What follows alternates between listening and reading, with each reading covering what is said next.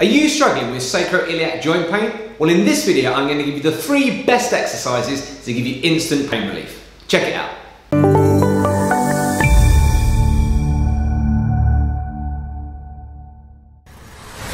Hey there, my name's Simon from Hogan and Mitchell, and in this video, I'm going to be showing you 3 exercises which are the best 3 things to do if you have sacroiliac joint pain. So, let's check them out. Alright, so in today's video, I've got Kelly with me. Say hi, Kelly. Hi, Kelly. And we are going to be looking at where the sacroiliac joint is on a real human being. So if Kelly turns the face away for us. So the sacrum is the firm bit here at the top of the butt crack, and if we find Kelly's ilium, we're going to find one on the right and one on the left. Now if you're not sure, excuse me Kelly, if you're not sure, you're just going to feel and rub with your thumb like this, and you will feel the ilium, so that's the pelvic bone. And it arcs through here, and if you press in this area, you'll feel like a knobbly hard bit. And that is your sacroiliac joint. So you have a right sacroiliac joint and a left sacroiliac joint. Now, I'm going to show you 3 exercises to try and give you some pain relief. These are going to give you some instant pain relief, but they will not cure it. For that, you'll have to watch another video. So, check out these 3 exercises. Let's go for it. Okay, so here we go. Exercise number 1. So with this first exercise, the aim is to use some leverage through the length of your thigh to try and give your joint some movement. Now, the sacroiliac joint often gets accused of being locked up and twisted. It's normally because muscles around it have kind of held it stiff. It can feel good to move it, but once it's moved, you always need to get it stronger. And if you keep on feeling, despite how strong you get it, that it still feels like you need to click it all the time, then there's probably something else causing that muscle tension. Now, the first exercise is this. So Kelly, if you hug your knee, so if you basically hold your leg like this with your elbows straight, and then what you're going to do with your thigh is push the thigh away from you, and then what will happen is you will feel some tension building up, both around the thigh and in the butt. You push for about 6 seconds, so if you stop now, so you push for about 6 seconds, and after that what you can try and do is bring your knee towards your chest, and then you can try pushing again, so push the thigh away from you with your hands resisting. And relax. So that's the first exercise. If you get a click or a pop, don't panic, all right? It's a fairly normal thing to happen. If you don't get a click or pop, don't panic either, that's absolutely fine. So it's really just to try and give that joint some kind of stimulus and input, and it can be really helpful in terms of settling acute pain down.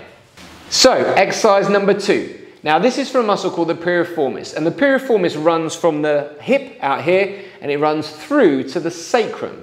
And if it's really tight and restrictive, for whatever reason that may be, it can influence how the sacroiliac joint moves. So all this is attempt to stretch it, nothing more. So Kelly, if you bring your knee up towards you to about 90 degrees, and then what we're going to do is turn Kelly's leg. With her near hand, she's going to hug around that leg, and with the second hand, she's going to grab down here by her ankle. Now, the instruction is you're trying to bring this knee, the inside of this knee, across you towards the opposite side of your chest. So if you do that for me, Kelly, perfectly, and then you just hold that there and you're not trying to do anything else. Now the goal is just to try and get a range similar to that Kelly has here. You can increase it by pulling a bit more through this outer part, so through the ankle here, and ultimately you should feel the stretch here in the rear part of your buttock. All right, so if you come out of that, and that is exercise number 2. All right, so exercise number 3. So exercise number 3 is just to try and, again, use some leverage to try and make the muscles relax around your lower back and into the sacroiliac joint region so the joint can start to move more normally. It might be that you start off with a restricted range on this, so you just move a small amount, but as you feel comfortable to, go all the way through. So there's sort of 2 parts to this. So with the first one, if you just put your feet together, Kelly. So with the first one, what I'm going to ask her to do is bring her knees over towards me. So her knees are going to fall across towards me, and her head, if you can, you look to the opposite side. You then come back to the middle, and you would repeat the same the other way. So let your legs go away, and then come over towards me. So it's called a knee rolls or lumbar rotation, and you would alternate sides back and forth. Nice and free, don't tense up, breathe normally, and allow that movement to occur. Now the second part to this is you can apply a bit more leverage.